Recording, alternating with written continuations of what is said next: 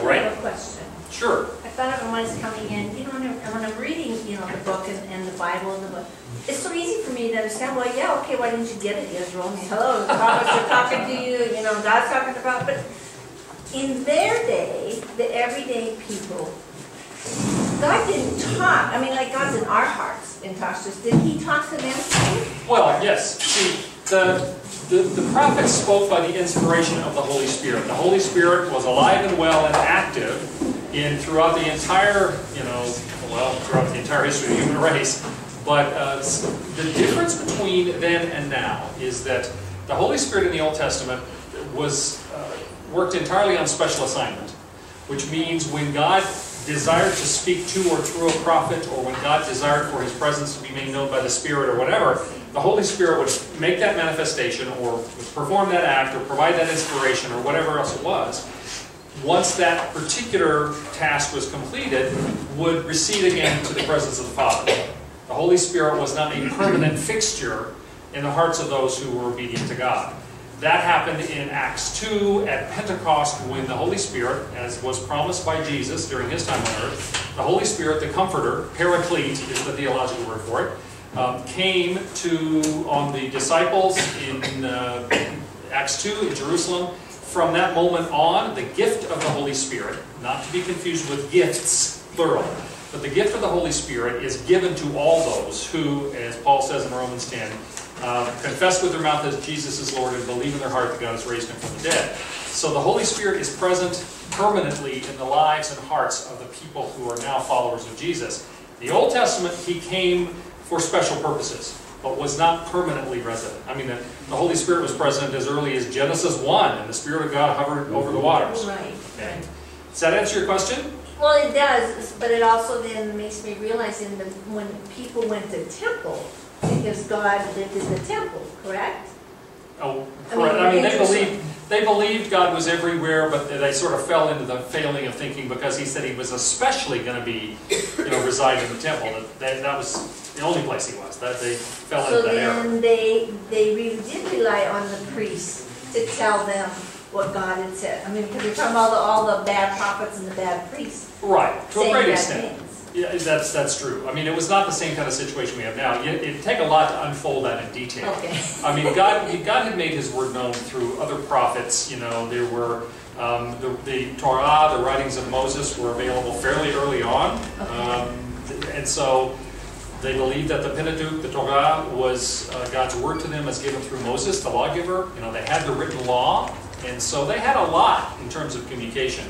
But it was not the kind of intimate heart, in the heart, God is present with me always kind of thing that we have. They did believe that the sacrificial system, the temple priests, etc., were necessary for their relationship with God, that they were mediators for them. Because I'm thinking about the people, there were so many people that were not literate, correct? Not amongst the Jews. The Jews were all literate. That's one of the things about the Jewish people is that from the very earliest day, everybody growing up, as part of their religious belief, they were taught to read the Torah, and so they were literate, which was extraordinary in ancient times. Was it just the boys, or was? Well, the boys, it was required of the boys that they learn. I think a lot of girls were not supposed to study Torah, but I think it was fairly common for girls to learn to read as well. Illiteracy, I don't think, was very common. It wasn't as much a requirement as it was for the boys. The boys had to. Right. By the time they were age 13, they had to stand up in public and read from the Torah or from the scrolls. And so that was a requirement of being part of that culture. So everybody was literate in terms of males, and I think a lot of females learned to read as well, although they were not supposed to study law. You all saw Yentl, right? Yeah. Okay, where she has to pretend to be a boy because after her father dies, there's no one that can, will teach her the law. Yes? Are there prophets after this? Have there been prophets throughout time? Well, if you're using the true definition of prophet, which is one who speaks for God, then yes. I mean, there are prophetic figures in the New Testament. There are I think I could find even modern religious people who would say that they fulfill the technical definition of prophet, which is one who speaks for God. Anybody who is a minister, who preaches, they're supposed to be filling a prophetic role. One of the gifts of the Spirit is the gift of prophecy. So yes, anybody who practices that gift, which is to speak God's word to the people, is a prophet.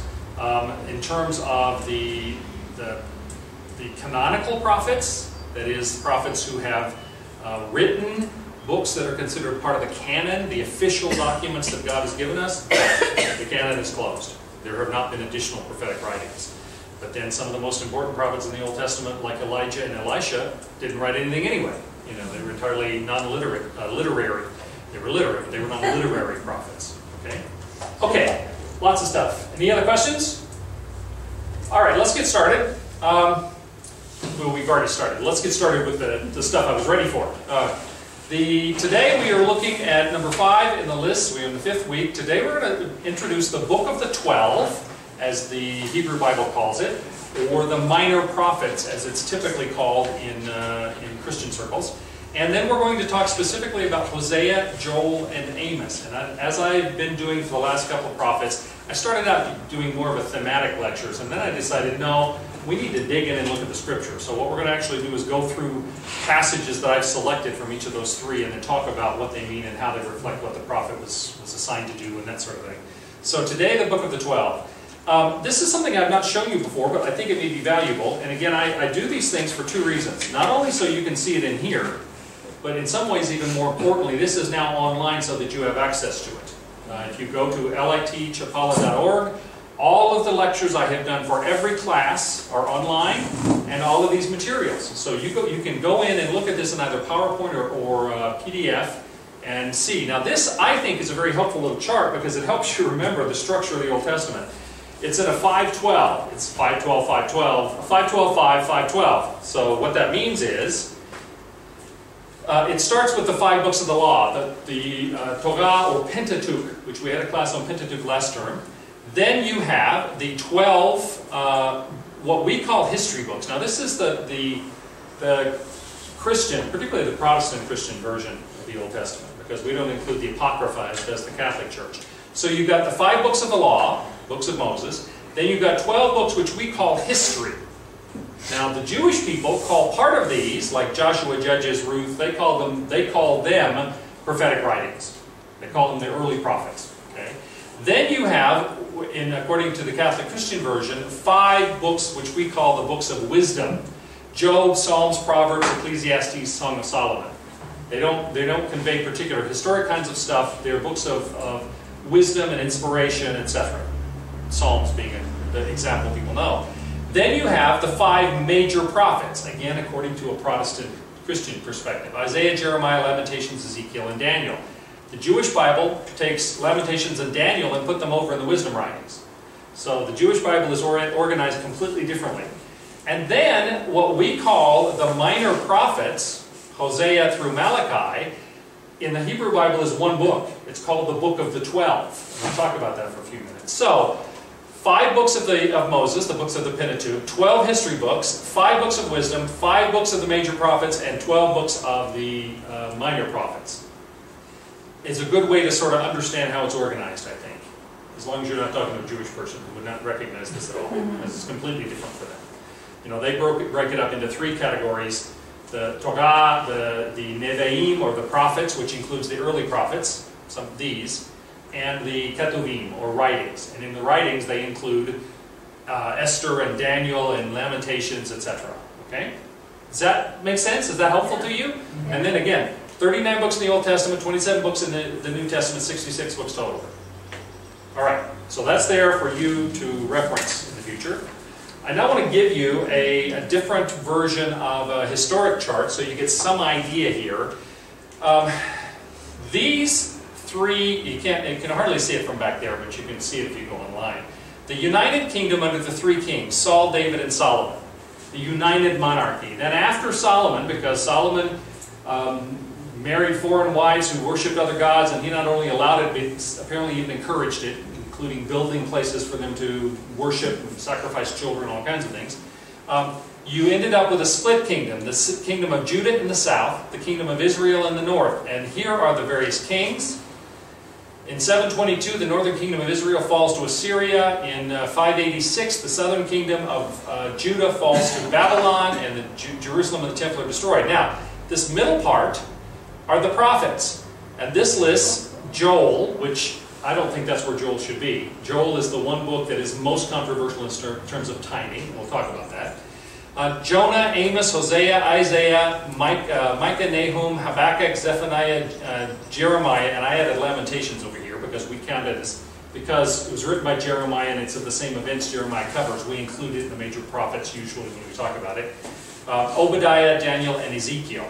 Then down here, after the return, after the southern kingdom of Judah was destroyed by Babylon in 586, 60 years or so later, the Persians conquered Babylon and they allowed the Jews to return. So under Zerubbabel, Ezra, and Nehemiah, and the prophets there were Haggai, Zechariah, and Malachi. I'm going to talk about that a little bit. And the ones I have circled in green, Isaiah, Jeremiah, Lamentations, Daniel, and Ezekiel are the major prophets. So this chart is online for you to see as well. Okay?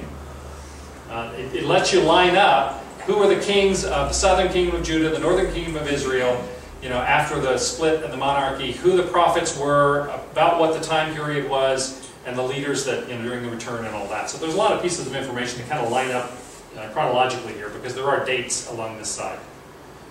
All right, any questions about that? Oh, the stuff you know. And then this one, oops. This one you've seen before. We talked about the major prophets, which are the dotted ones. Today we're going to be talking about Amos, Hosea, Amos, and Joel. And again, I'll talk about the fact that there's a question as to where Joel should be. Should it be there, or should it be over here somewhere? It's the most questioned in terms of dating. All right, now, these are the 12 minor prophets, or the book of the 12, as it is called. Today we're going to talk in general about the characteristics of the 12 minor prophets, and then look at Hosea, Joel, and Amos. The focus of Hosea, and this chart, this list has what the primary message is. Hosea is a condemnation of Israel, that is the northern kingdom. Hosea and Amos are the two prophets that were specific to the northern kingdom. In fact, you see that here. You see the northern kingdom of Israel, Amos and Hosea. Southern kingdom of Judah, pretty much everybody else until the post-exilic period in here. Okay. Hosea is a condemnation of the northern kingdom of Israel, but an affirmation that God's love remains and that He will redeem and restore. Joel is three very intense books about locusts.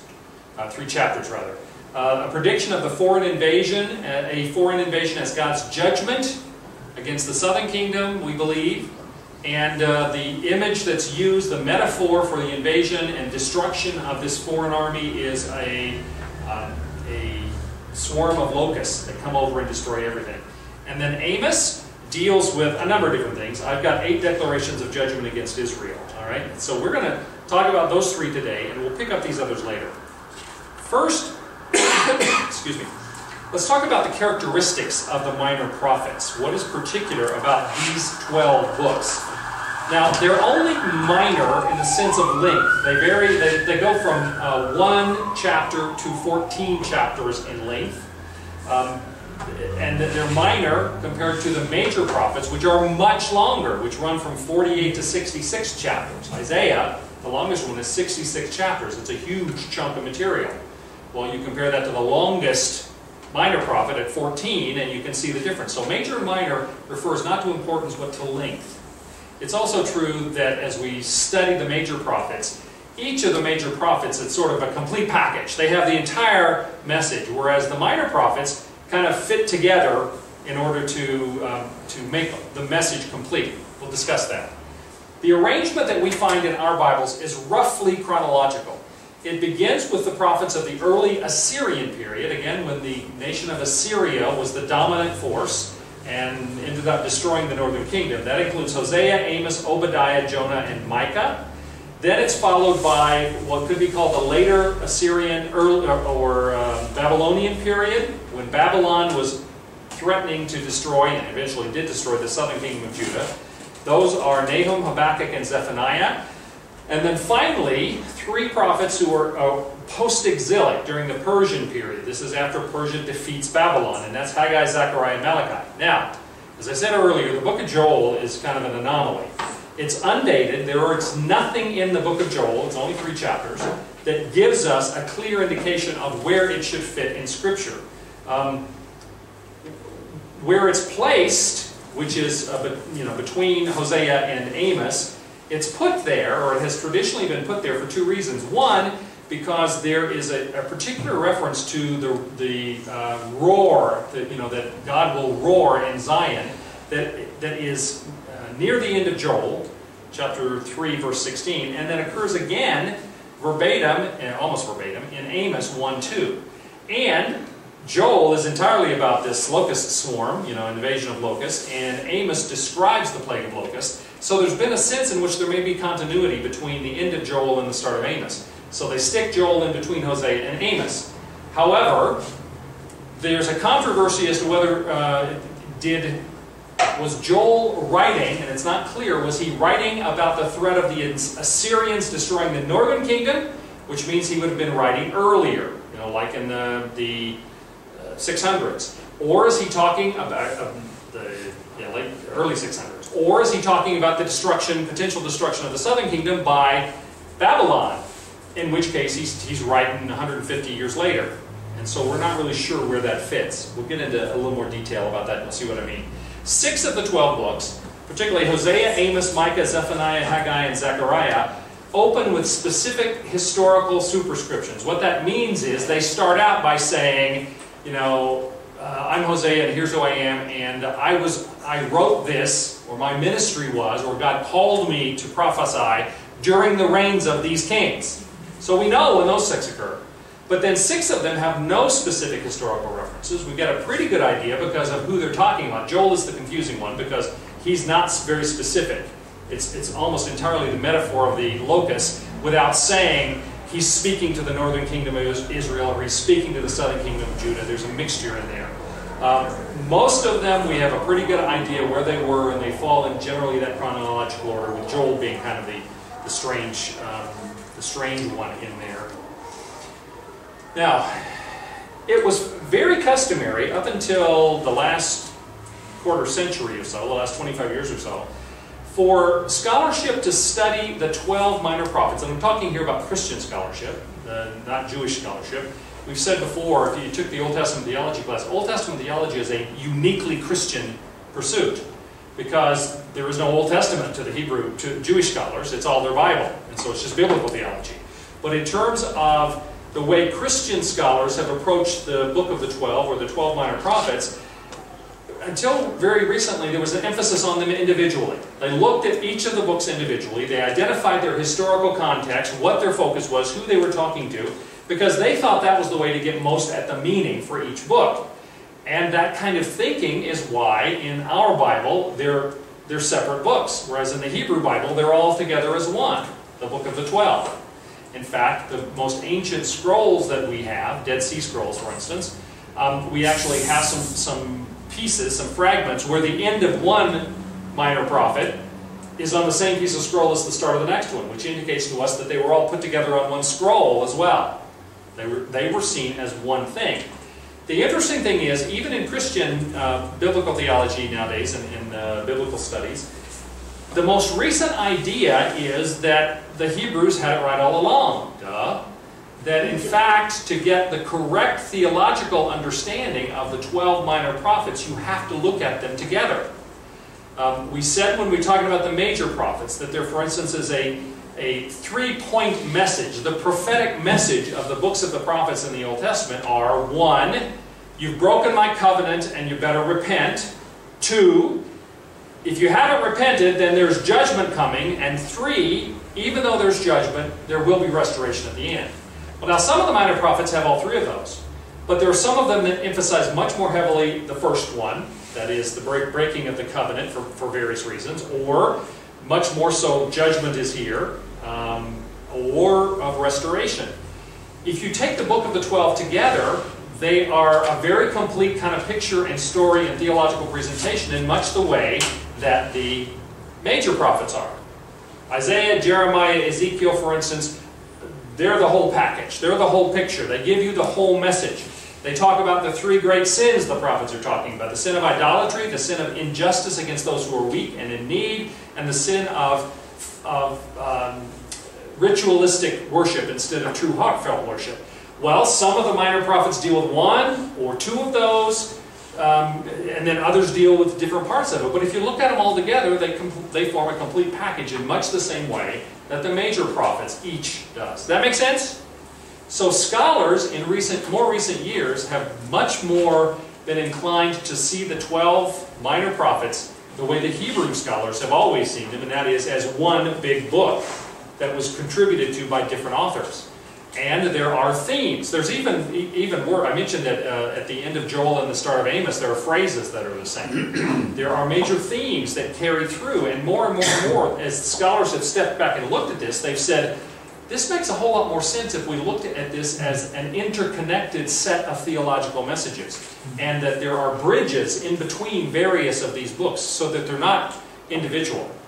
Because I can't talk about all 12 at one time, I am going to break them up some. Okay, we're going to talk about them a few at a time, because there's just too much to try to cover at one time. But I mentioned this already, and that is, taken together, the book of the 12 fulfills the three-part prophetic message found in the major prophets. That is, you, Israel, Judah, and some of them talk to Israel, some talk to Judah, some talk to both. You have broken the covenant, you had better repent. Second point, no repentance, then there is judgment, and judgment will also come not only on you, but on all the nations. We often think about the fact that, as we've said, the promise to Abraham was that I will bless you and make you a great people, and through you all the people of the earth will be blessed. When he renewed the covenant with Isaac, he said the same thing. Through you all the people will be blessed. And to Jacob, through you all the nations of the earth will be blessed. Well, that idea that God is going to, through the Jewish people, is going to bless all the nations of the earth. And Paul is very clear that the way he's done that for Christians is that we are adopted into the family. We are adopted or grafted. He talks about being grafted onto the vine. We are adopted into the promise that God gave to the Israelites. So we become part of that family. We're all honorary Jews. And that's how it works for us to be part of it. But the flip side, which you see in the prophetic writings, is that the judgment that Israel and Judah are due for their failings, other nations also are going to receive judgment. So it works both ways. There is an inclusion on the positive side, and there's also an inclusion on the negative side. We will be blessed along with the people of Israel, and we will receive curses. Some of it because of how the various Gentile nations had treated the Israelites, some of it because of just injustice and sin and our own failings of the various nations. But there's a lot in here. We mentioned that each one of the major prophets, at least Isaiah, Jeremiah, and Ezekiel, all have oracles against the nations, where they list specific nations and what bad things God is going to do to them because of how they've acted. Well, we also get those kinds of oracles, mostly shorter, the same kind of idea in the minor prophets as well. There is a major emphasis on the character of God through all of this. The character of God being the focal point around which the judgments are made. Now, when I say that all three of these, the idea of broken the covenant, better repent, no repentance then judgment, but there is restoration. If you go through the minor prophets, thinking of them all as one, they give you the whole picture. But if you look at them more individually, Hosea through Micah are mostly just the warnings. It's kind of number one more than anything else. Nahum through Zephaniah, the dominant message is judgment, as though the focus is on number two. And then the last sections, the post-exilic prophets, Haggai through Malachi, are all about redemption and restoration. So when you look at these 12, they sort of break out into focusing primarily on these three major prophetic points. All right? Questions about any of that in terms of the general characteristics of the 12? Were they arranged like that, based on those observations? Well, we believe possibly so. Well, and we believe that with the possible exception of Joel, they're pretty much in chronological order. And so it appears as though God the Holy Spirit in His wisdom inspired over a period, there was a period of time in which the primary message for the minor prophets was the first. Not entirely, not exclusively, but primarily the first of these 3 points. And then there was a period of time in which there was more emphasis on the second, and then a period of time, the post-exilic prophets, when it was very much more a focus on restoration and redemption. Yes? Did the other nations have any idea that they had offended or were living that they were going to get their buns kicked? Is that what you're trying to say? There are some that were. For instance, we read in Daniel that Nebuchadnezzar, 2 different times, Nebuchadnezzar declares his faith in the one true God, the God of Israel. First, the fiery furnace event, where he recognizes that this must be the real God who was able to do this for Shadrach, shake a bed, make a bed, and to bed we go. Shadrach, Meshach, and Abednego. And then later on, his pride drives him mad, and it's only when he acknowledges the sovereignty of the one true God that he regains his sanity and regains his throne. So we know that there were, Jonah goes to Nineveh, which was the capital of Assyria, and he preaches, and all of Nineveh is converted. You know, you have to think Jeremiah speaking to Jews for 51 years, I think it was, and almost nobody would listen to it. Jonah reluctantly goes to Nineveh, and it almost sounds as though he preaches once, and the whole city converts. In fact, he makes them so mad they convert so easily, he stomps his little feet and gets mad at God over it. And so you've got this inequity, where the Jews are so hardened into their ways and will not accept the message of the Lord, and yet you've got Assyrians, you've got Babylonians, you've got other peoples who are. It's also true that many of the people we talk about here are relatives of the Jews. You know, they're Semitic people. For instance, the Jewish people obviously are all descended from Abraham, you know, through Isaac. Well, you remember that Abraham's nephew was Lot. Remember Lot, Sodom, the whole thing? You know, pillar of salt for a wife and all of that? Well, Lot, two of his children, illegitimate children, became the ancestors of the nations of Ammon and Moab. So these are Semitic peoples, not of the line of Isaac, not of the, you know, the line of the chosen people, Isaac and Jacob, but they are relatives. And so they had some historical knowledge, some connection to the sense of Abraham as well. You've got Edom, descended from Esau. Same basic family, all right? One of instead of Jacob, it's Esau. Even the Muslims. Well, and the Arabic peoples, you know, as well, are descended from Hagar, you know, and Ishmael. So yeah, you've got. There's a lot of interconnections in here, and so there was a lot of awareness. The prophets are honored in in Islam, in the Quran. Do not make a mistake of saying I'm saying that's all the same as ours. Okay, but Mary is considered a virgin. Jesus is considered a prophet. Many of the prophets of the Old Testament, in fact. Muhammad said that the thing that was wrong with the Jewish people and the Christian people is that they didn't really listen to the ancient prophets. If they really listened to the prophets of God, they would have gotten it right. But Muhammad said, you've messed everything up, we've got to start all over again, and that's what Islam was all about. Now, we don't think that's correct, but that is what Islam says. But they honored the ancient prophets. So there was a lot of understanding of that. All right? Okay. I'm actually not going to tell the photograph joke that I always tell whenever I show these images. These are hard to see back there. There are three different sort of styles of art. This is an image of Hosea. This is Michelangelo's Joel in the Sistine Chapel. And this is a Byzantine or Greek sort of version of Amos. We don't have a lot of details of what these guys look like.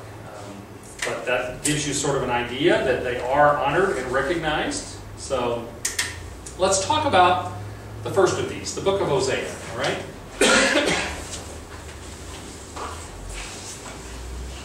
Hosea is presented to us as the son of Beeri, and we're going to look at that in just a minute. And he talks specifically about when it was that he was a prophet, because he tells us what kings were ruling, and we know when those kings were ruling. So the dates of his activity is most of the 8th century. Certainly the writing takes place between 755 and 715 BC, but his ministry was not quite as long as Jeremiah's, but several decades. All right, so he was very involved in this case, 40 years of ministry. His focus was the northern kingdom of Israel. The theme is that Israel will be judged, but God's love remains, and God will redeem his people eventually. And again, you'll remember we talked about in the major prophets, and this is true in the minor prophets as well, we see the theme of the remnant, that even though God judges, even though there will be destruction and judgment on the majority of the people, God will not completely blot out his covenant people. There will always be a small number of them, the remnant, who will be preserved and brought back into the faith. And that's a very important concept. When we talk about how can God be saying all this horrible stuff about all the things he's going to do, this judgment and destruction and da-da-da, and yet he's got these restoration things. Well, that restoration may only be for a very small number, a relatively small number, small percentage, which are the remnant from which the true faith will again be rebuilt. Okay? purpose to show God's faithfulness to an unfaithful people through Hosea's marriage. And the outline, there really are two sections. The first one is kind of a biographical, symbolic representation, which and scholars disagree over whether this is real, this really happened, and that this being Hosea's marriage to Gomer, a woman who was unfaithful and is called a prostitute. She may actually have been a prostitute. Scholars disagree whether she became unfaithful after she was married to Hosea or whether Hosea married her knowing she was already like that. But the first 3 chapters have to do with the marriage as a symbol of God's faithfulness and the unfaithfulness of the people of Israel. The prophet Hosea is told to marry an unfaithful woman, Gomer, and then she continues to be unfaithful to him as a very literal symbol. You know, it's not even a symbol, it's a practical application of what the relationship is between God and his people. This theme of Israel as an adulterous wife occurs elsewhere, but in Hosea, God tells Hosea to actually live this out in his relationship with a woman. And then the chapters 4 through 14 are various speeches, oracles, various other kind of things having to do with the adulterous Israel and the faithfulness of God. Now,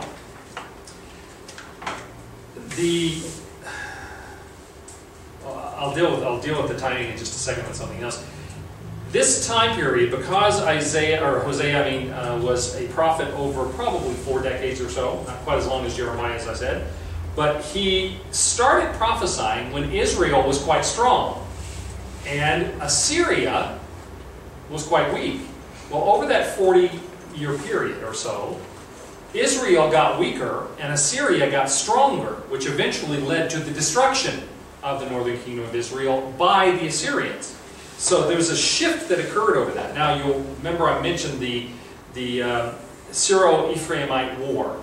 What happened was when the northern kingdom of Israel, early on in this period, when they were feeling their oats, they were feeling very powerful and very strong, they wanted to rebel against Assyria, which technically had control over the area, over the region. And so they got the nation of Syria right next to them to join with them, and they're going to rebel. And so they go to the southern kingdom of Israel and say, "Will you join us in rebelling against Assyria?" Well, the southern kingdom of Judah at that time was quite weak, and they said, "No, we're not willing to do that because we fear what's going to happen." Well, as a result, the northern kingdom of Israel and the nation of Syria, which is the Syro-Ephraimite. The northern kingdom of Israel often is called Ephraim because the largest of the tribes in the north was the tribe of Ephraim. That they got together and attacked the southern kingdom of Judah. And because the southern kingdom of Judah is weak, they didn't know that they had any options, so they called Assyria. "Hello, Assyria, these guys are attacking us. We're subject to you. We need you to protect us." That's what caused Assyria to come back in force into the region and end up eventually in the 722 destroying the northern kingdom of Israel. Because Israel and Syria had gotten together and attacked the kingdom of Judah, and Judah asked Assyria for help, and the help ended up being the destruction of the northern kingdom. Got that? So this whole time period is a very tumultuous one when Hosea is prophesying, because it was that whole period when Israel in the north, the northern kingdom of Israel and Syria attack Judah. Judah calls on Assyria. Assyria comes in, attacks and destroys the northern kingdom of Israel, and then later comes south and tries to attack the southern kingdom of Judah. And that's when Isaiah the prophet tells Hezekiah the king, "Don't give in." And the next morning, 185,000 Assyrians woke up to find themselves dead. And then the king, at that point, it was Sennacherib. He heads back home because of having lost a big chunk of his army. Okay, that's what's happening in this time period. So, Questions about that? Yes. The kingdoms, the different kingdoms, like with Judah and Ephraim, they all recognize they come from the same family, the same connections. Yep. And they still felt it that They were two to attack nations. each other. They were two different nations. But they came from the same line, Yeah. right? It's They just Is it politics? you could say, well, the United States came out of Britain, and yet we fought 2 wars with them. One, the War of Independence, and then the War of 1812. Okay. you can start in the same place and end up very different places. And so they had reached the place at various times during the history of the split kingdoms, from the time of after Solomon's death, the first division into two, until the destruction of the northern kingdom of Israel in 722. The kingdom of Israel and the kingdom of Judah had very mixed relationships. There were times when they were working together, and they would even fight together. There were times when they would ally with enemies. There were times when, like in the Syrio-Ephraimite war, when they actually were fighting against each other, and it was always back and forth. Even though, it's like two brothers who, one fought for the North in the Civil War, and one fought for the South in the Civil War. You've got different ideals, and so you take a different approach. So that was very much what was going on with the Northern and Southern Kingdom. And particularly, they had developed very specific religious differences, because the Northern Kingdom of Israel did not have the temple and Jerusalem.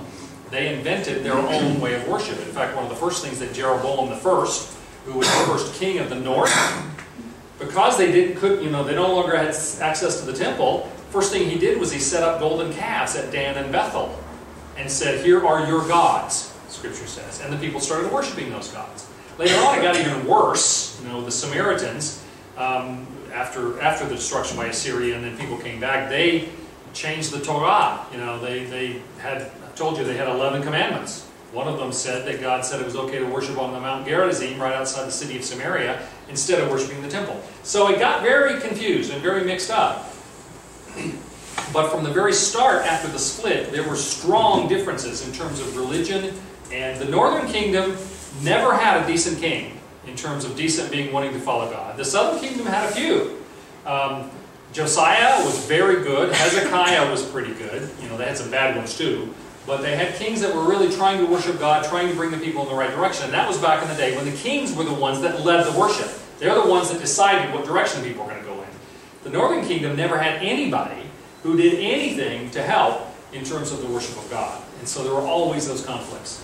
Right? Yes. Recently I was reading, just to add to the confusion of all this interchange, there were even some from the north that defected to the south in the reign of Asa, because they saw God was with him, and so they just left their heritage and came down there and lived in the south. Right, and there were refugees, approaching the time of the destruction of Jerusalem, apparently moved south as well. Now, just pockets and groups and families and stuff. It's not like one of the 10 tribes in the north, the whole tribe decided to go south. But yeah, there were people who recognized there were problems all along through this whole process. So, good. All right, let's start looking at the book of Hosea. This is from the first chapter, starting with the first verse. The word of the Lord that came to Hosea son of Beeri during the reigns of Uzziah, Jotham, Ahaz, and Hezekiah, kings of Judah, and during the reign of Jeroboam son of Joash, king of Israel. When the Lord began to speak through Hosea, the Lord said to him, "Go, marry a promiscuous woman, and have children with her. For like an adulterous wife, this land is guilty of unfaithfulness to the Lord." So he married Gomer, daughter of Diblaim, and she conceived and bore him a son. Then the Lord said to Hosea, "Call him Jezreel, because I will soon punish the house of Jehu, for the massacre at Jezreel, and I will put an end to the kingdom of Israel. In that day I will break Israel's bow in the valley of Jezreel." We'll come back and talk about what that means. Excuse me. Gomer conceived again and gave birth to a daughter. Then the Lord said to Hosea, "Call her Lo Ruhamah," which means not loved. I just like a name like that. "For I will no longer show love to Israel, that I should at all forgive them. Yet I will show love to Judah, and I will save them not by bow, sword, or battle, or by horses and horsemen, but I, the Lord their God, will save them." After she had weaned Lo Ruhamah, Gomer had another son. Then the Lord said, "Call him Lo Ami," which means "not my people. For you are not my people, and I am not your God." Now you remember that the primary principle of the covenant that God established with Abraham and afterward was, "I will be your God, you will be my people, and I will dwell in your midst. I will make you the father of a great nation, and I will give you a land for your very own." The idea of I will be your God and you will be my people was so foundational to what the promise to Abraham, and that was renewed all the way down through the history of the Israelites, is when it says, for you are not my people, I am not your God, that is God saying, I repeal my covenant with you as a people. I withdraw our arrangement. There's nothing more significant than that in terms of for the Israelites and their relationship with God. Now, starting out, the word of the Lord came to Hosea, son of Beeri, during the reigns of Uzziah, Jotham, Ahaz, and Hezekiah, kings of Judah. Those were kings of the southern kingdom. And during the reign of Jeroboam, son of Joahaz, king of Israel. Now, there were 6 kings of the northern kingdom of Israel while Hosea was a prophet. And of those, 3 of them had become kings by violence, by assassinating their predecessor. It was not a happy place, the northern kingdom. And yet, even though Hosea is a prophet to the northern kingdom of Israel, he identifies the historical superscription here, as it's called, which means the historical sort of markers. He doesn't even bother listing the kings of the south, either because they were such horrible people, kings, you don't want to mention them, or it may have been that Hosea, like so many others, didn't believe any of the kings of the north, any of the kings of the north were legitimate. None of them were of the line of David, for instance. And so they were not in fulfillment of God's plan. So it may be that that's why. So even though Hosea was a prophet to the northern kingdom, he uses the list of southern kings in order to identify the time period in which he's working. He only mentions one, Jeroboam, son of Joash, king of Israel. Only one king, but as I say, there were 5 and perhaps 6, depending upon where you draw the boundaries, who were kings of the north during that time period.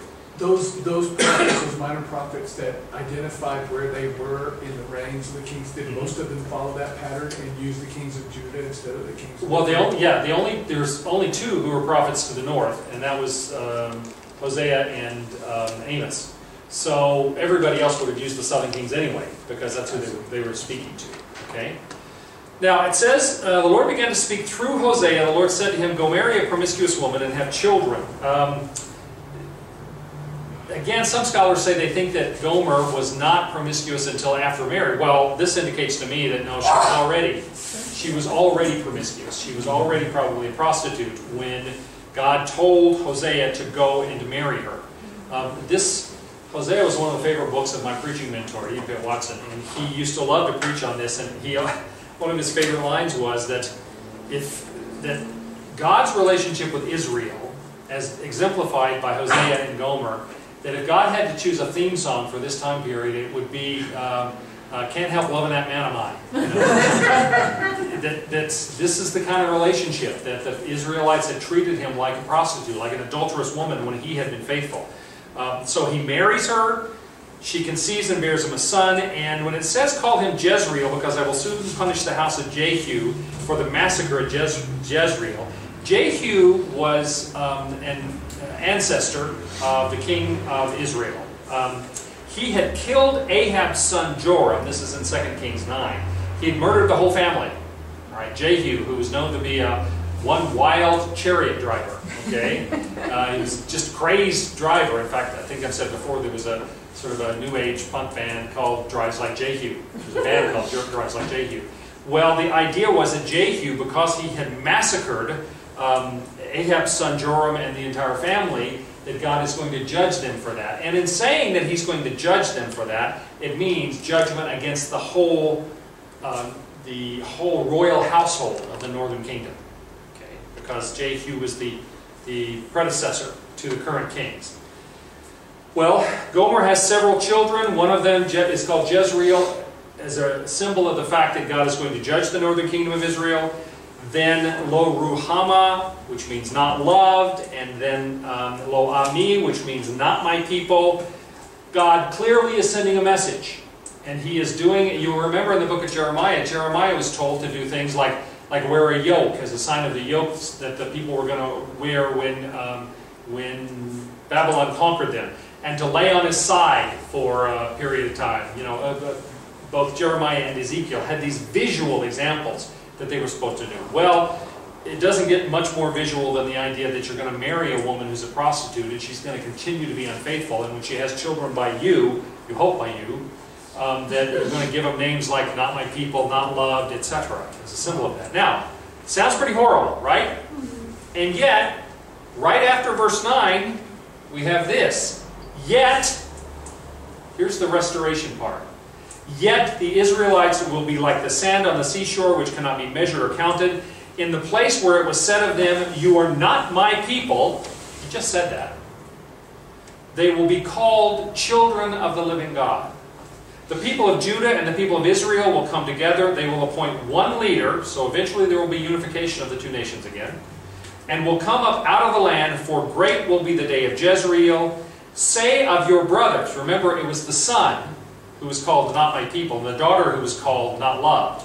Say of your brothers, my people, and of your sisters, my loved one. Exactly the opposite of what he has just declared symbolically in the names of the children of Hosea and Gomer. This is an example where you get this horrendous kind of judgment language and symbolically and literally, and then God will come back in with this thing, but you know, I can't help loving that man of mine. Still, there will come a time, after all of this, there will come a time when there is restoration. And those who were known as not my people will be called my people. Those who were known as not loved will be called my loved one. Yes? So, Israel having come back together again in 1948, is that confusing to some of the Jews? That maybe some of them believe that, okay, he has restored us? Well, it's confusing to everybody. The promise to the Jewish people is not just that the nation will be reestablished, but that the Jewish people will be called from all corners of the world, that they will all be brought back together, and that they will all believe in him. And that's not just Old Testament, it's New Testament as well. You know, read Romans. There is the promise that there will be a renewed faith amongst the Jewish people. The Jewish people are, as a whole, I mean, obviously there are very godly and very committed Jewish people, but as a whole, the Jewish people right now are about as secular as any single group in the world.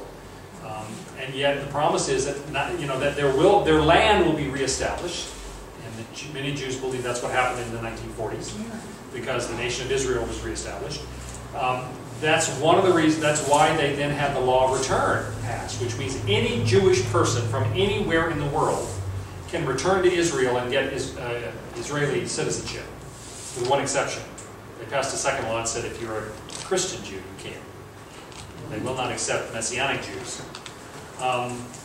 But the idea is that's an expectation of the fulfillment of the promise that Jews from all over the world will return to Israel. In fact, that is happening more and more. It's just in the last 2 years there are now more Jews inside Israel than any other one location. It used to be more Jews in New York City than anywhere else. But there are now more Jews inside Israel than any other single nation in the world.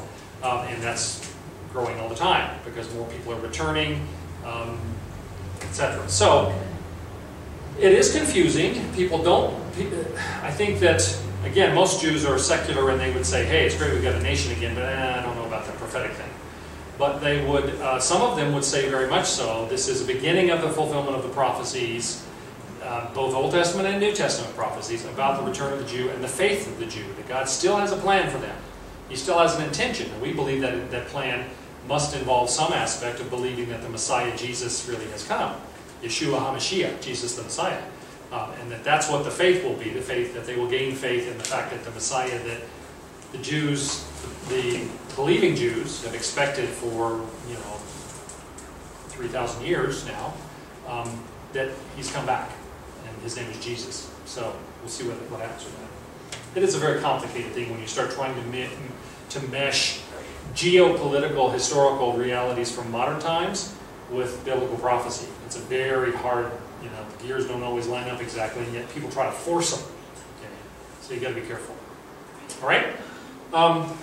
Okay, let's keep going.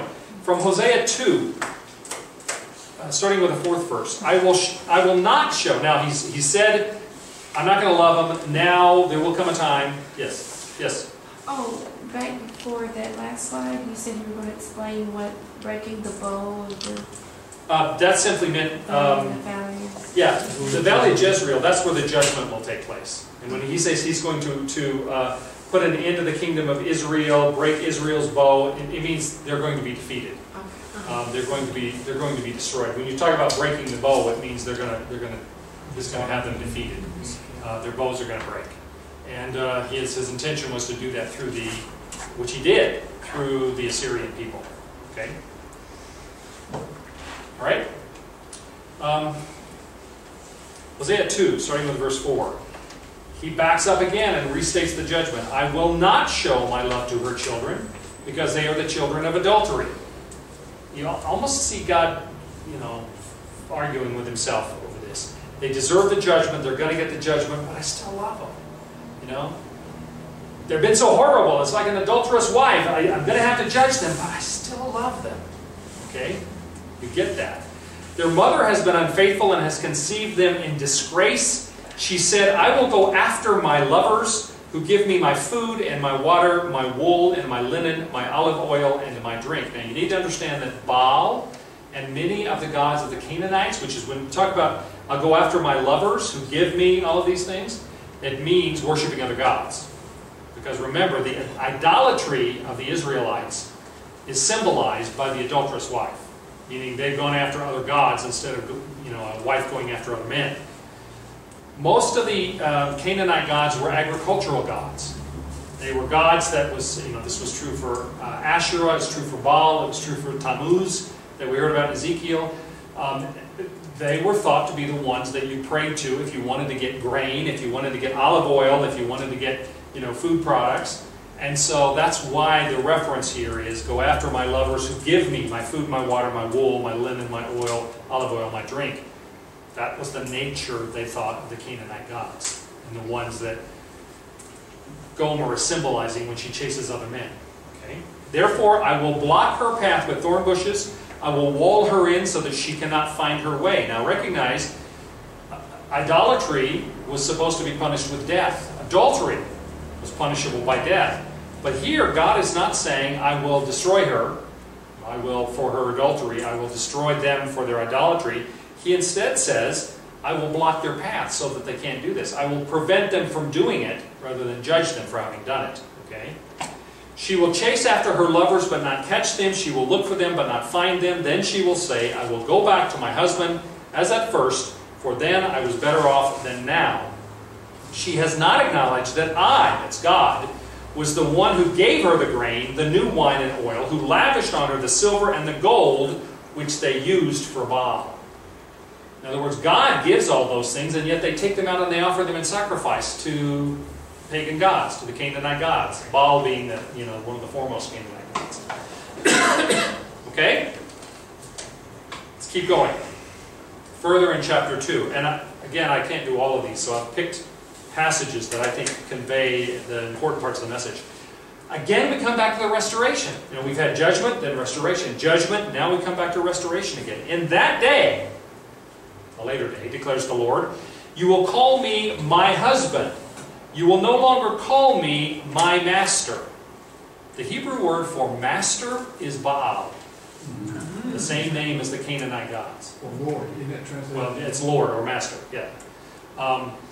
So, there's a wordplay here. I will remove the names of the Baals from her lips. No longer will their names be invoked. In that day I will make a covenant for them with the beasts of the field, the birds in the sky, and the creatures that move along the ground. Bow and sword and battle I will abolish from the land, so that all may lie down in safety.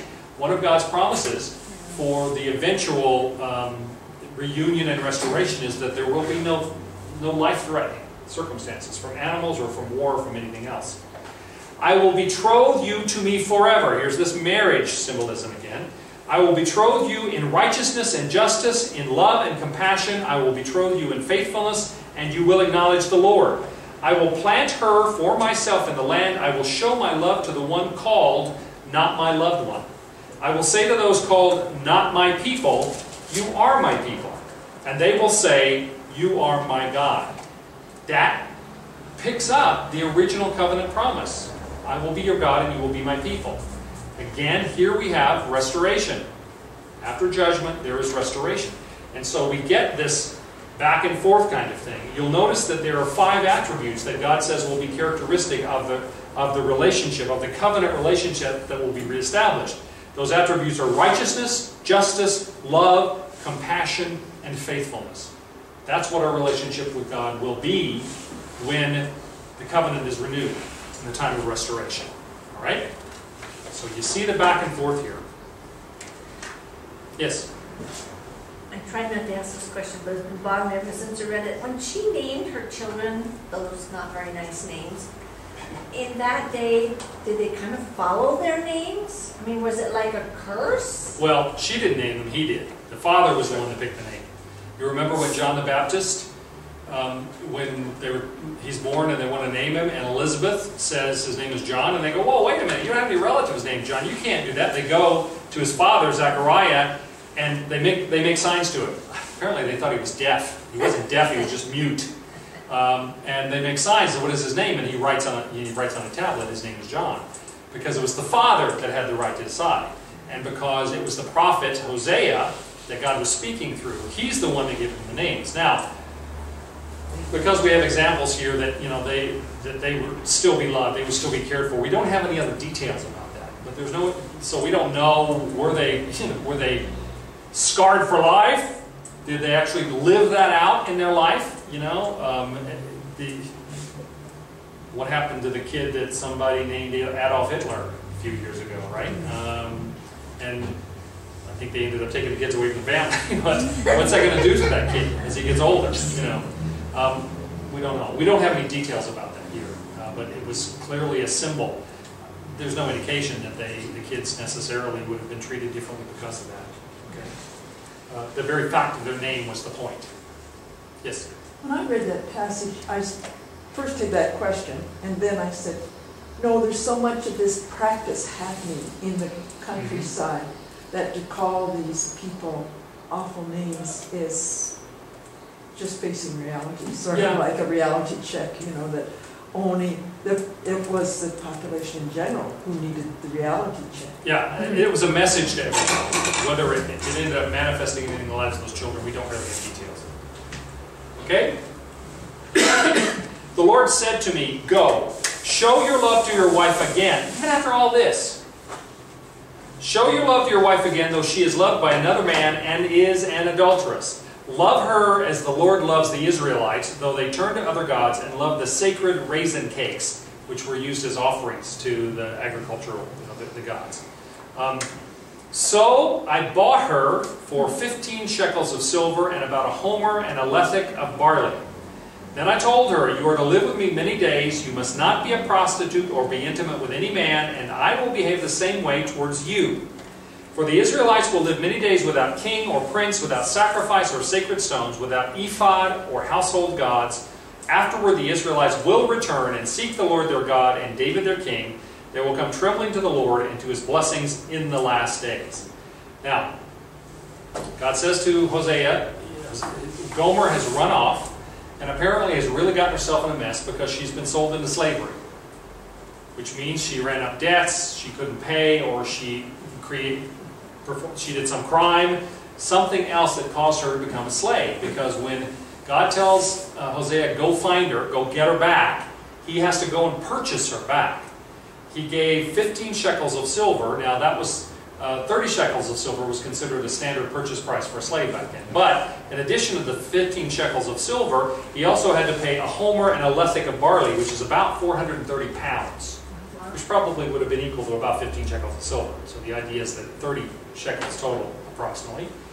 And he says, okay, you're coming home with me, we're going to live together as husband and wife again, you're not going to be a prostitute, and I am not going to run around with other women, which men considered that their right back then. But he promises, he pledges that he will be faithful to her as well. And again, we get this sense that the Israelites, this is all a symbol of the Israelites and the idea that eventually they will give up false sacrifice, sacred stones. The ephod would have been a pagan priest's outfit, basically. Household gods, they will return and seek the Lord their God and David their king, meaning the descendant of David, or the one that was promised to be king, and come trembling to the Lord and to his blessings in the last days. Now you'll notice, verse 5, afterwards the Israelites will return. The word return is very important, not only in Hosea, but in most of the prophets. We've said before that the idea is, for the Jews, is that salvation is a return from exile. So the concept of the return, in fact, I said a minute ago, the law in Israel that anybody who's Jewish can come back to Israel and become an Israeli citizen without other requirements, that is called the law of return in Israel. So the idea of the Jews returning is a huge theological theme for them. Okay? All right. Let's pick up in Hosea 5. Again, looking at the judgment. I'm going to move fairly quickly through the rest of Hosea. A few examples from Joel and then Amos. Okay? Chapter 4, which I've skipped over here, is actually very interesting because it deals with what amounts to a lawsuit. That God files a lawsuit against the nation of Israel for their lack of faithfulness. And it starts out by saying, I have a charge to bring against you. Then we get to chapter 5, and we read this, starting with the 13th verse. When Ephraim saw his sickness and Judah his sores, then Ephraim turned to Assyria and sent to the great king for help. But he is not able to cure you, and not able to heal your sores. For I will be like a lion to Ephraim, like a great lion to Judah.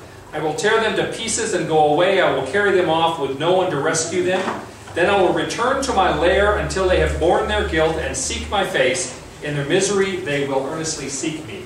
Now a lion was by far, and they had lions in the Middle East in those days, they don't anymore.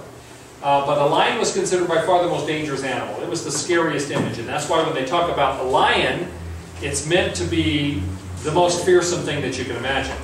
When it says Ephraim, remember he's talking about the northern kingdom of Israel. Ephraim saw his sickness and Judah his sores, then Ephraim turned to Assyria.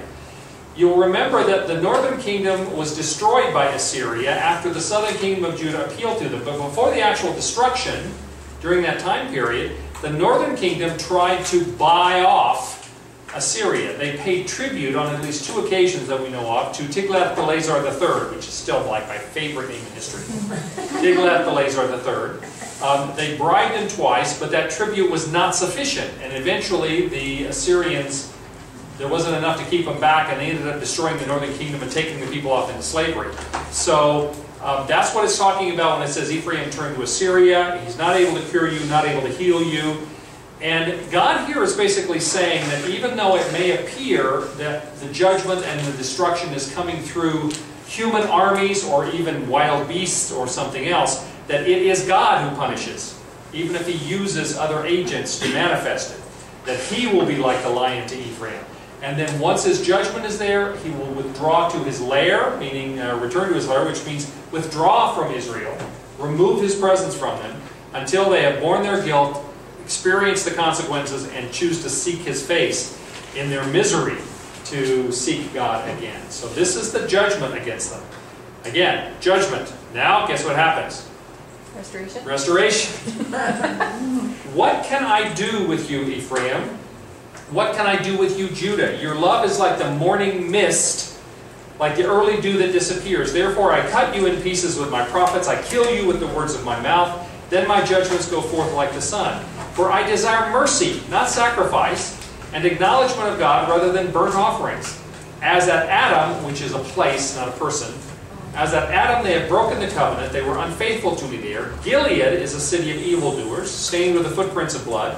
As marauders lie in ambush for a victim, so do bands of priests. Okay?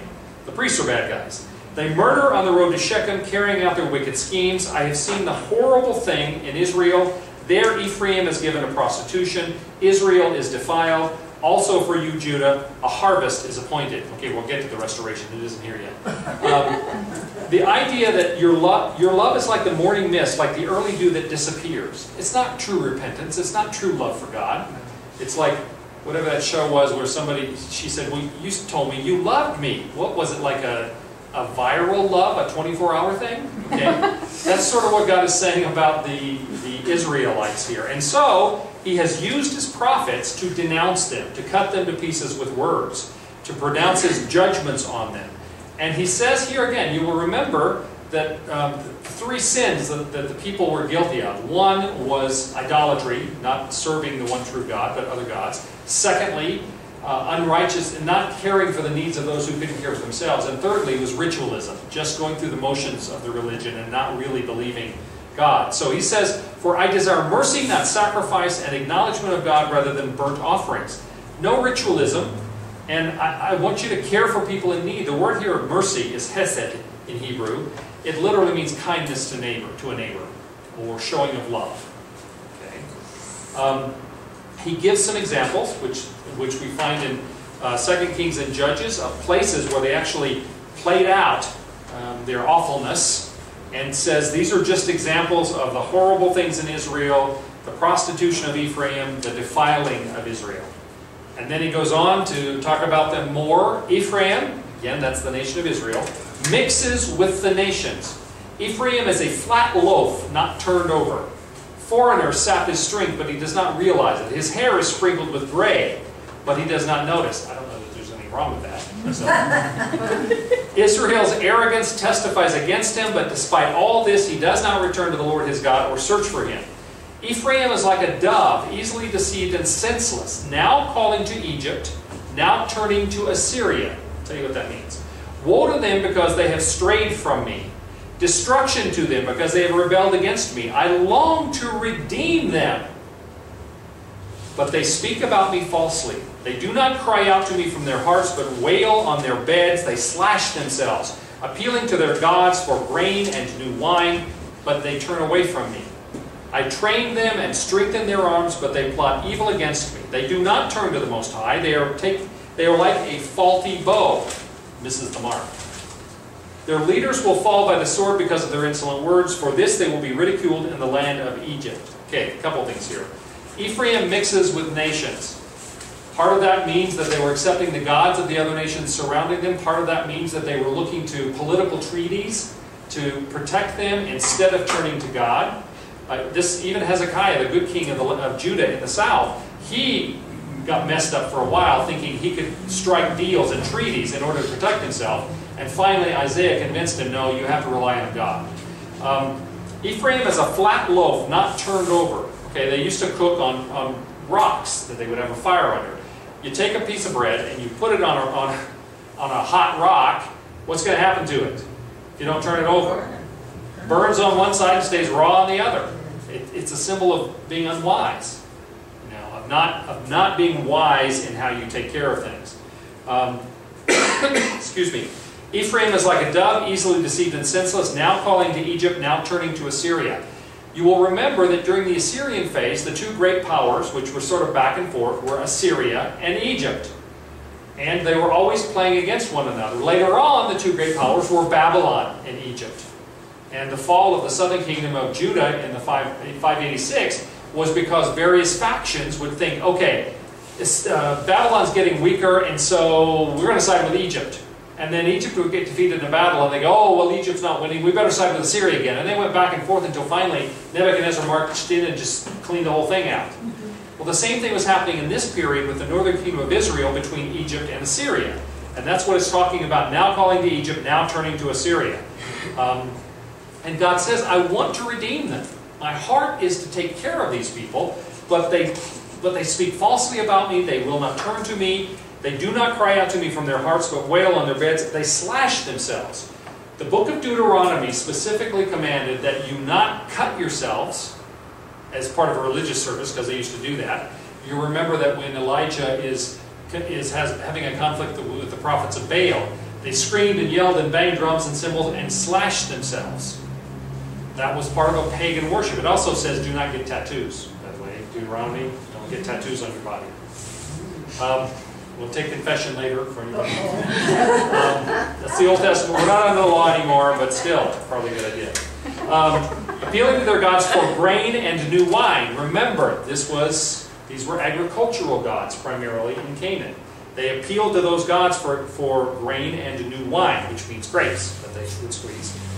But God will break them. They are a faulty bow. They miss the mark. They will be broken.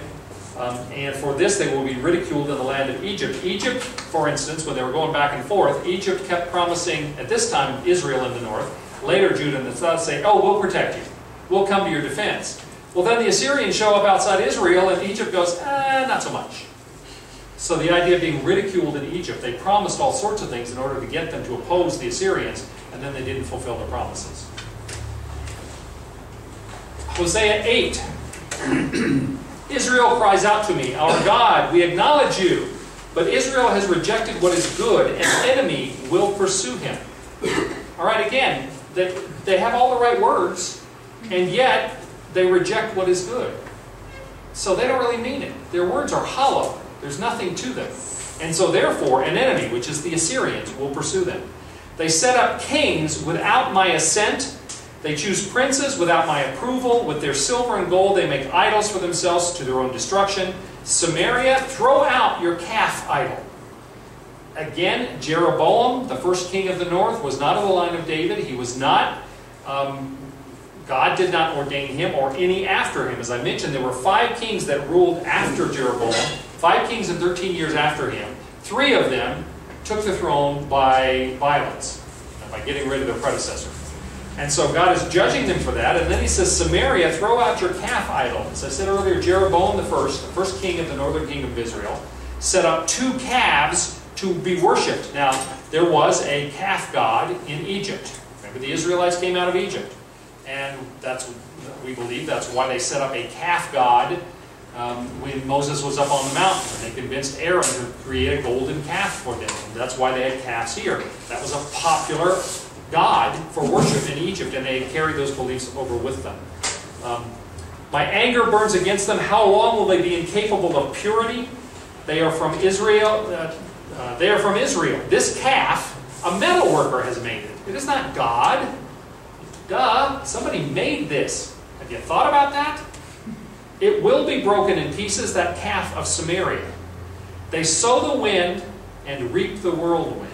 That's a famous proverb. It means you reap what you sow. If you sow evil, you will reap evil. The stalk has no head. It will produce no flour. There's no productivity. You're not getting anywhere with this. Okay? Were it to yield grain, foreigners would swallow it up. Others will come in and take over. Israel is swallowed up, meaning lost. The northern kingdom of Israel was destroyed. The 10 lost tribes in the north.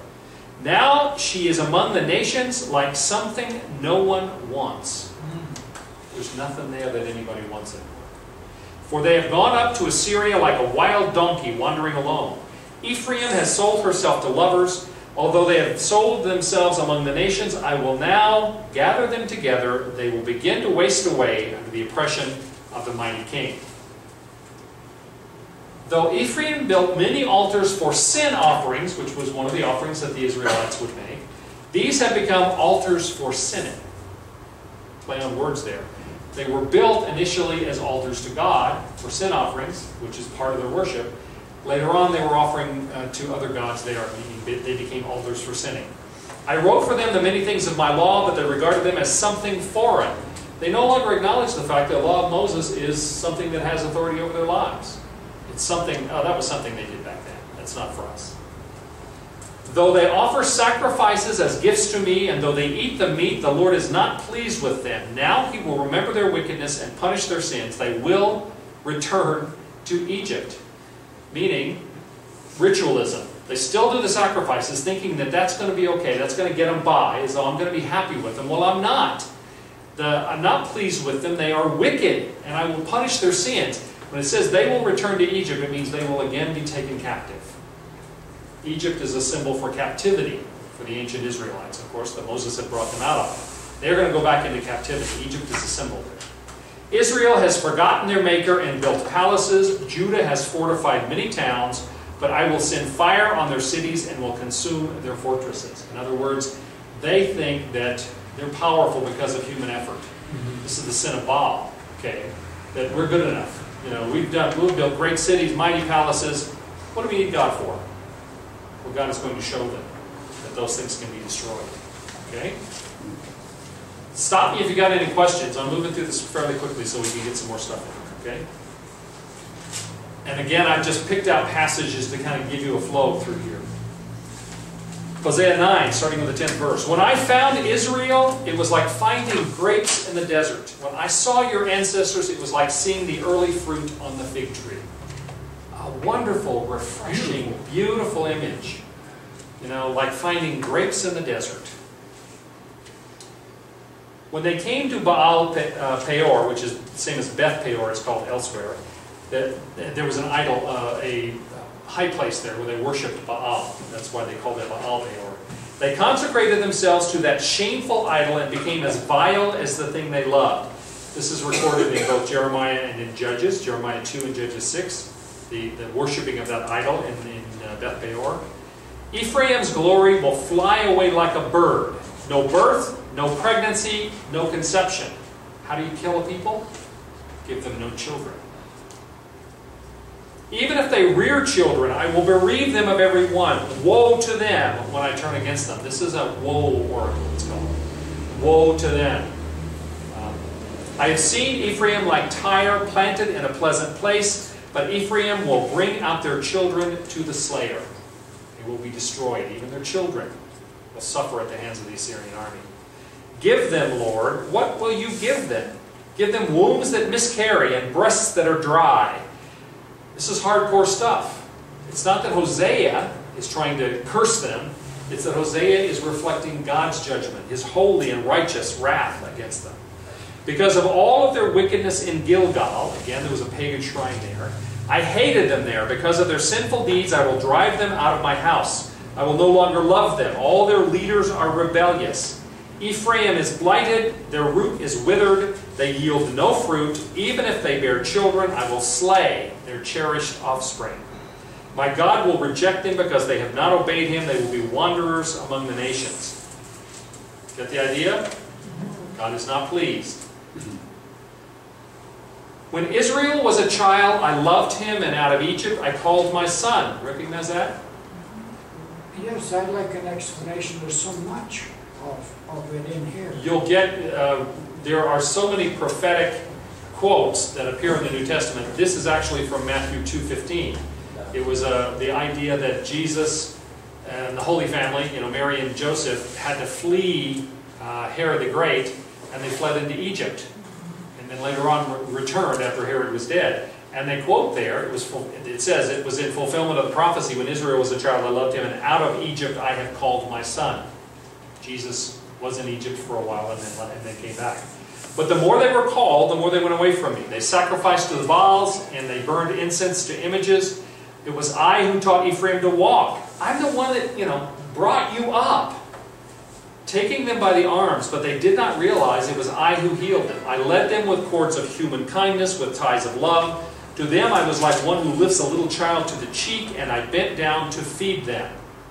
Will they not return to Egypt, and will not Assyria rule over them because they refuse to repent? Again, return to Egypt is a symbol for being taken into slavery. Not necessarily in Egypt, but by the Assyrians. A sword will flash in their cities, it will devour their false prophets, and put an end to their plans. My people are determined to turn from me. Even though they call me the God Most High, I will by no means exalt them. You keep getting these places where it sounds like they're saying the right thing. This is the ritualism. They don't mean it. They don't feel anything. Their hearts are not to God, but they keep trying to say these words thinking they're somehow magic. That's the ritualism that God judges. And now, we finally get to the restoration part. How can I give you up, Ephraim? How can I hand you over, Israel? How can I treat you like Admah? How can I make you like Zeboim? Admah and Zeboim were two of the cities of the plain that were destroyed after Sodom. When Sodom was destroyed, they ended up being destroyed shortly after, and so they became a symbol for destruction. My heart is changed within me, all my compassion is aroused. I will not carry out my fierce anger, nor will I devastate Ephraim again. For I am God, and not a man, the Holy One among you. I will not come against their cities. They will follow the Lord. He will roar like a lion. When he roars, his children will come trembling from the west. They will come from Egypt, trembling like sparrows, from Assyria, fluttering like doves. I will settle them in their homes, declares the Lord. So God will roar, the people will hear the roar, and even though they're frightened, they will return. He will take them back and give them a home again. And almost finished with Hosea. I've got two more slides here. But I have been the Lord your God ever since you came out of Egypt. You shall acknowledge no God but me, no Savior except me. I cared for you in the wilderness, in the land of burning heat. When I fed them, they were satisfied. When they were satisfied, they became proud. Then they forgot me. There's a wonderful passage that says, Lord, make me neither rich nor poor, for if I become rich, I may forget you. If I become poor, then I may do illegal things, in order to try to eat. And so the idea is God provided so much, they began to assume it was them and not God. So I will be like a lion to them, like a leopard. I will lurk by the path. Like a bear robbed of her cubs, I will attack them and rip them open. Like a lion, I will devour them. A wild animal will tear them apart. You are destroyed, Israel, because you are against me, against your helper. Where is your king, that he may save you? Where are your rulers in all your towns, of whom you said, give me a king and princes? Remember, God told them a king was a bad idea from the very start, before Saul. And yet they demanded to have kings like the other nations. So in my anger I gave you a king, and in my wrath I took him away. The guilt of Ephraim is stored up, his sins are kept on record. Pains as of a woman in childbirth come to him, but he is a child without wisdom. When the time comes, he doesn't have the sense to come out of the womb. And finally, I will deliver this people from the power of the grave. I will redeem them from death. At the very end, there is restoration. There is redemption. Where, O death, are your plagues? Where, O grave, is your destruction? Familiar? Paul quotes this in 1 Corinthians 15:55 as an affirmation of the resurrection of Jesus from the grave. Yeah, used in funerals quite a lot. What's that? It's used in Christian. Yes. Yep. Return, Israel, to the Lord your God. Your sins have been your downfall. Take words with you and return to the Lord. That return thing, very strong. Say to him, forgive all our sins and receive us graciously, that we may offer the fruit of our lips. Assyria cannot save us. We will not mount war horses. We will never again say, our gods, to what our own hands have made, for in you the fatherless find compassion. So no more idolatry, no more claiming that something is a god that we made with our own hands, and we will show compassion to the fatherless. There's two of the three things that they had problems with. I will heal their waywardness and love them freely, for my anger has turned away from them. I will be like the dew to Israel. He will blossom like a lily. Like a cedar of Lebanon, he will send down his roots, his young shoots will grow. His splendor will be like an olive tree, his fragrance like a cedar of Lebanon. People will dwell again in his shade, they will flourish like the grain, they will blossom like the vine. Israel's fame will be like the wine of Lebanon. Ephraim, what more have I to do with idols? I will answer him and care for him. I am like a flourishing juniper, your fruitfulness comes from me. So in the end, there is the affirmation that God will restore. Not only will be a remnant that he restores, it will be a long time coming, but restoration will happen. Okay? Now I know that's a lot for me to go over on Hosea, but I want you to get a feel for the kind of imagery, the kind of expressions, how it reflects the prophetic message that we find consistently in both the major and minor prophets. Let's spend a few minutes now looking at the book of Joel. The only thing we know about the prophet Joel is what we hear, and that is he is Joel, called to be a prophet, and is the son of Pethuel. There's no other reference to Joel of any content anywhere. He is quoted in the New Testament. For instance, a very powerful passage we'll look at is quoted by Peter in the 2nd chapter of Acts as an explanation for what happens when the Holy Spirit comes upon the people and they speak in tongues. Okay? Now, we believe the date is either, what's up here, 605 BC to 587 BC, or it's the late 8th century, which would be the 700s, 705, etc.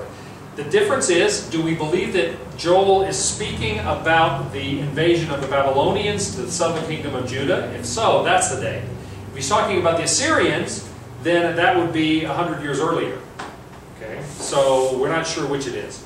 But the theme is that the judgment of the great and terrible day of the Lord is like a locust plague. Again, so many people think the day of the Lord is a positive thing. To the prophets, there are a few places where they talk about the positive aspects of the day of the Lord, but for the most part, the day of the Lord is the day of destruction. It's the day of judgment. It's the day of condemnation and terrible things.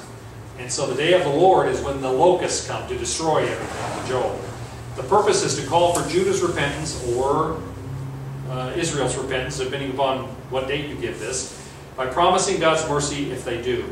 The first The first 20 verses, well, the first chapter basically, is about judgment. Chapters 2 and 3 are about restoration. That same idea, judgment, restoration. And if you want a reference to this, especially related to locusts and the symbolism of locusts, Deuteronomy 28, verses 38 and 42, both are kind of the foundation for what Joel says. Let's look at some passages. The word of the Lord that came to Joel, son of Pethuel. That's all we know about him.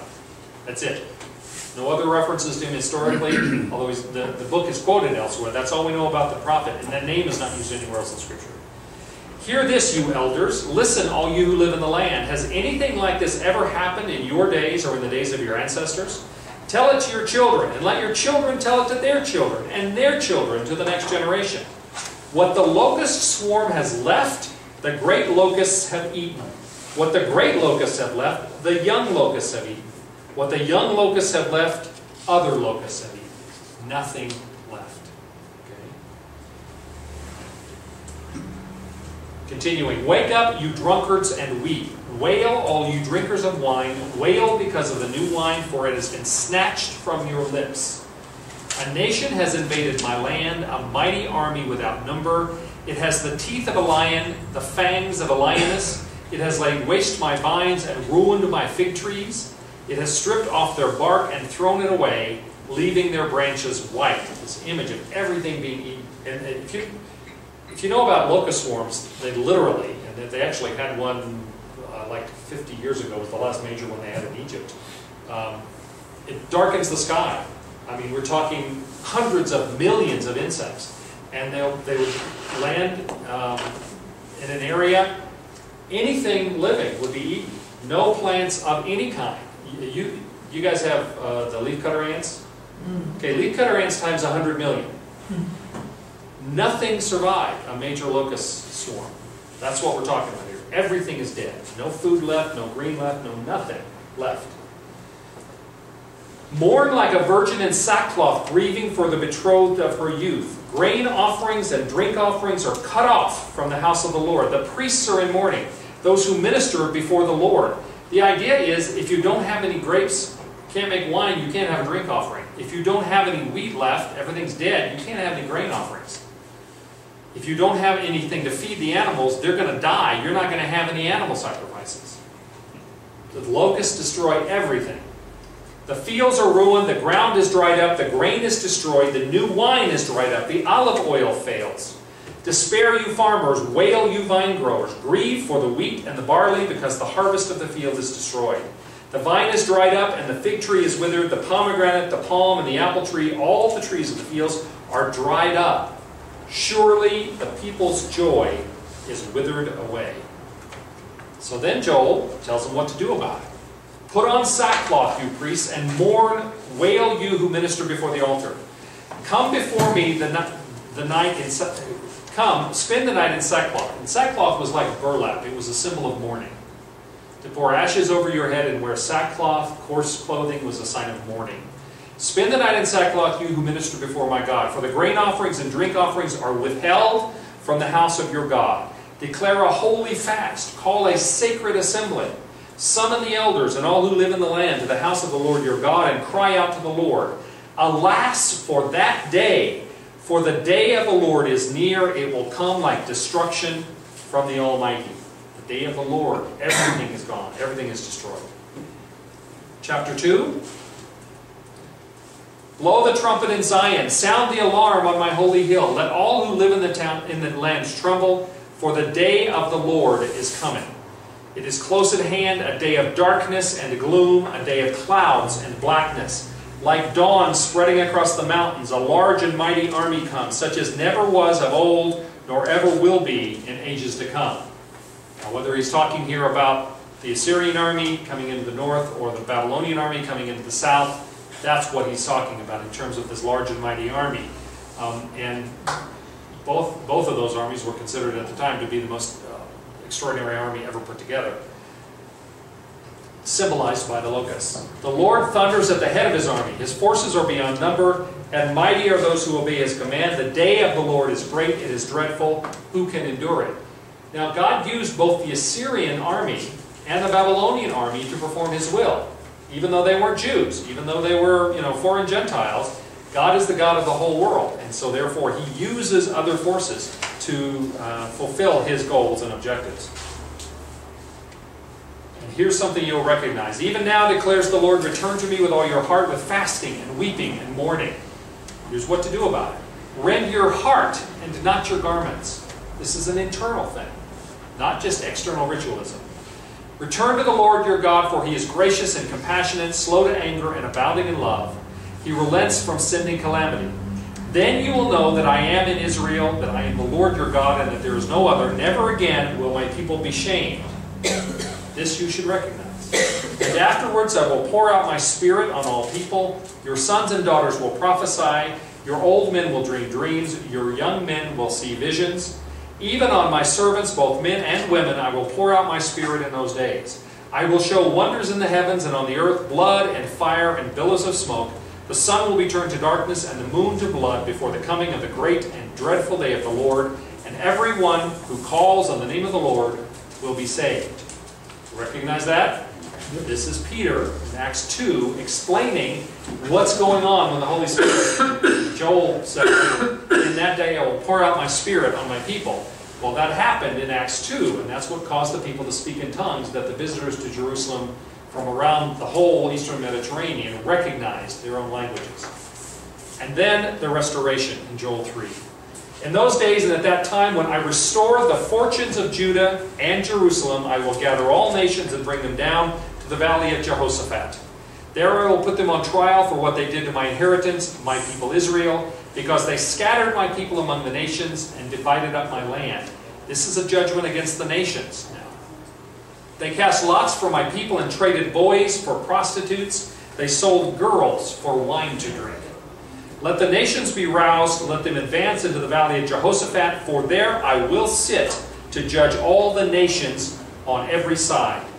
Multitudes, multitudes in the valley of decision, for the day of the Lord is near in the valley of decision. The sun and moon will be darkened, and the stars no longer shine. The Lord will roar from Zion, and thunder from Jerusalem. The earth and the heavens will tremble, but the Lord will be a refuge for his people, a stronghold for the people of Israel. This passage here, verse 16, the Lord will roar from Zion, is the one that gets quoted then early in the first chapter of Amos, which causes us, that's the reason they were put in this order. There's believed to be a link there. Then you will know that I, the Lord your God, dwell in Zion, my holy hill. Jerusalem will be holy. Never again will foreigners invade her. He's talking prophetically about the future now. In that day, the mountains will drip new wine, and the hills will flow with milk. All the ravines of Judah will run with water. A fountain will flow out of the Lord's house and will water the valley of acacias. But Egypt will be desolate. Edom, a desert waste, because of violence done to the people of Judah, in whose land they shed innocent blood. Edom was Edom was descendant of Esau. Judah will be inhabited forever, and Jerusalem through all generations. Shall I leave their innocent blood unavenged? No, I will not. So the vengeance against all of those who have done ill to the nation of Israel. I've got 10 more minutes to deal with the prophet Amos. Amos, we know specifically, quite exactly, when he was a prophet. We know him as prophet Amos of Tekoa. He says he is a shepherd.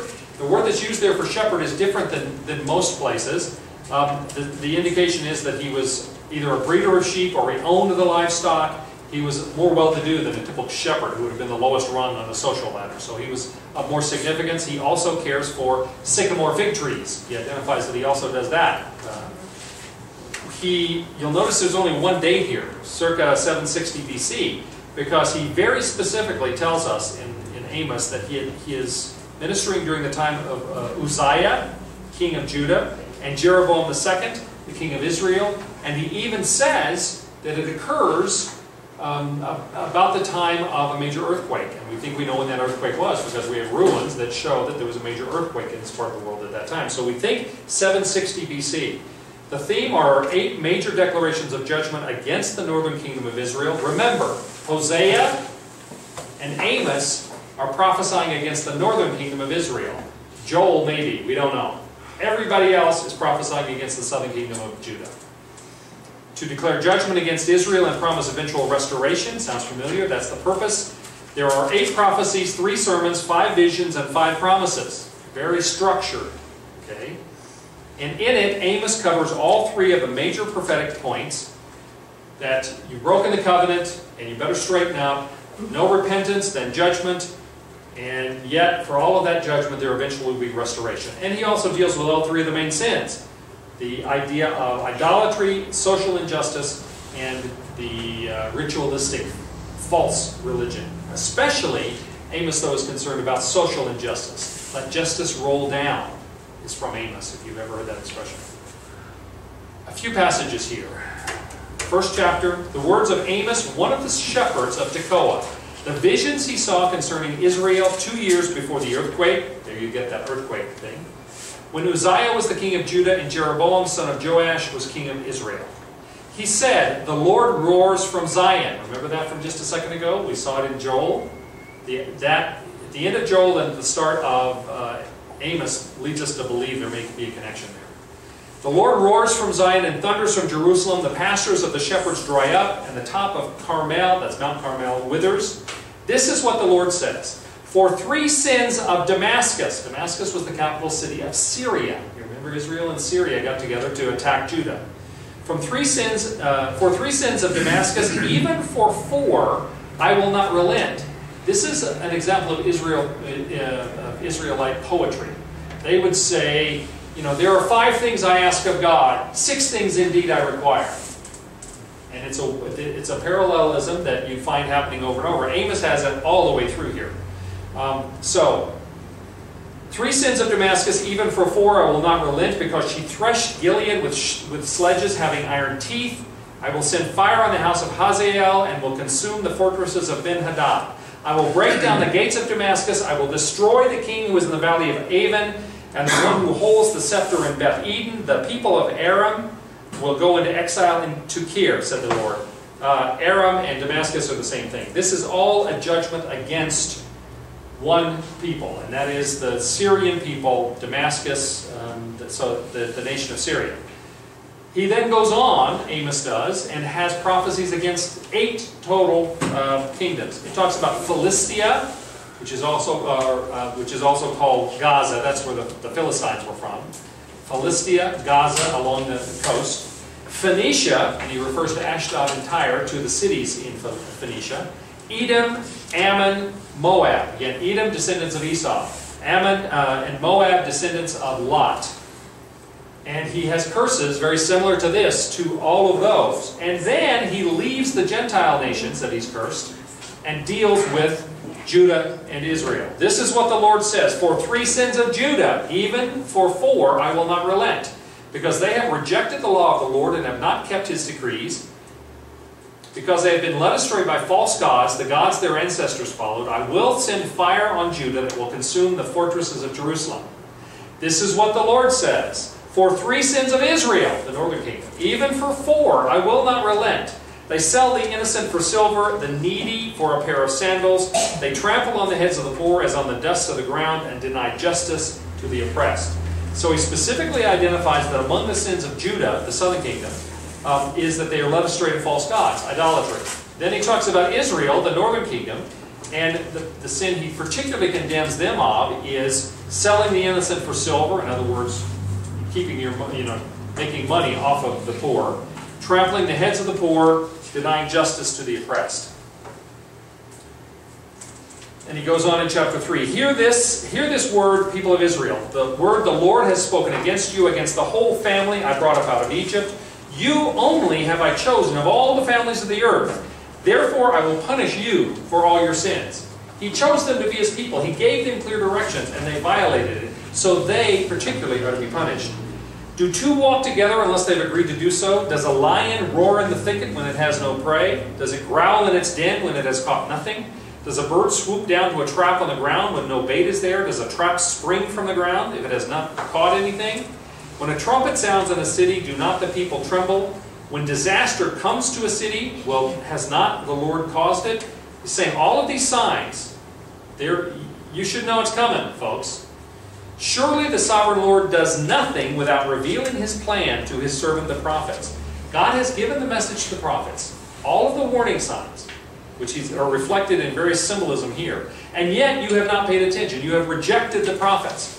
That was the claim against the nation of Israel throughout its history. Jesus affirmed that.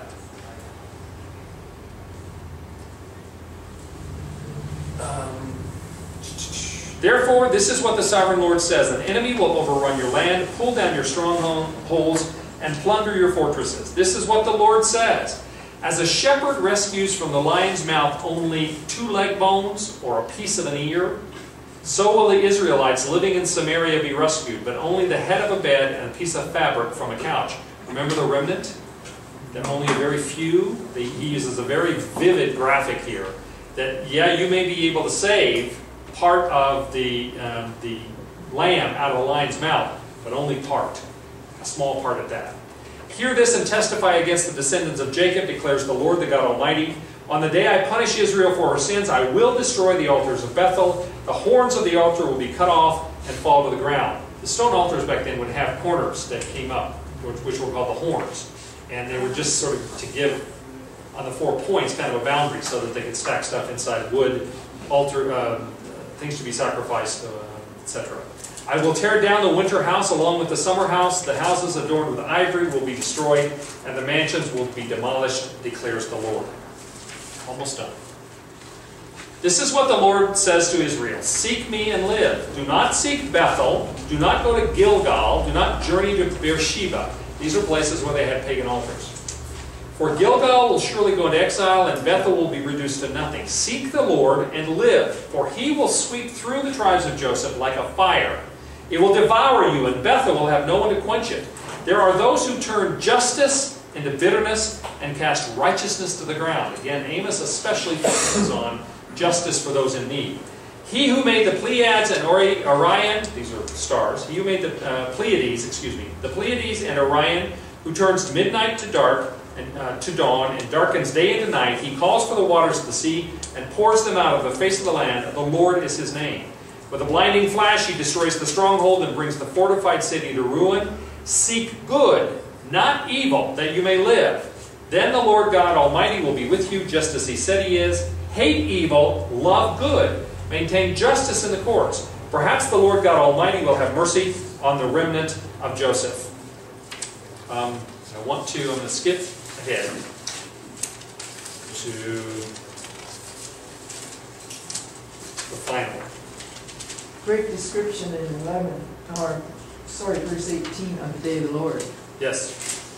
Which chapter are you looking at? 5. Okay.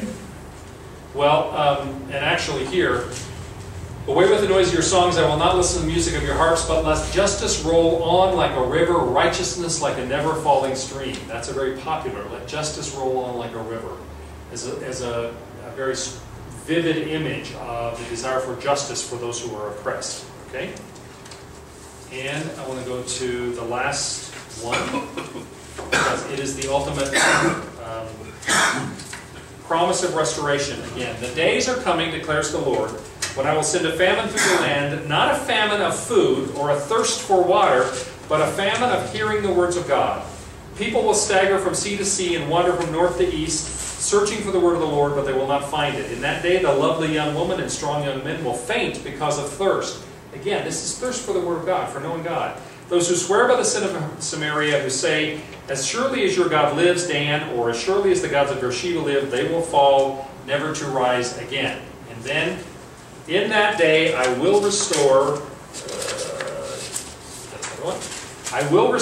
David's fallen shelter. I will repair its broken walls and restore its ruins, and will rebuild it as it used to be, so that they may possess the remnant of Edom and all the nations that bear my name, declares the Lord, who will do these things. The days are coming, declares the Lord, when the reaper will be overtaken by the plowman, and the planter by the one treading grapes. New wine will drip from the mountains and flow from all the hills, and I will bring my people Israel back from exile. Remember, for the Jewish people, that's the definition of salvation. To be brought back from exile, the idea of return. They will rebuild the ruined cities and live in them. They will plant vineyards and drink their wine. They will make gardens and eat their fruit. I will plant Israel in their own land, and never again to be uprooted from the land I've given them, says the Lord your God. That's the ultimate promise. That's the restoration of Israel. Okay? And that's the book of Amos. Any questions about any of these three or anything else we've talked about today? Just very quickly, I missed one, I think, the prophecies against idolatry, social injustice, and what was the... And ritualistic religion, just going through the motions without really meaning it. And that's true with all the prophetic books. We talked about that in the major prophets as well. Okay? Thank you all very much.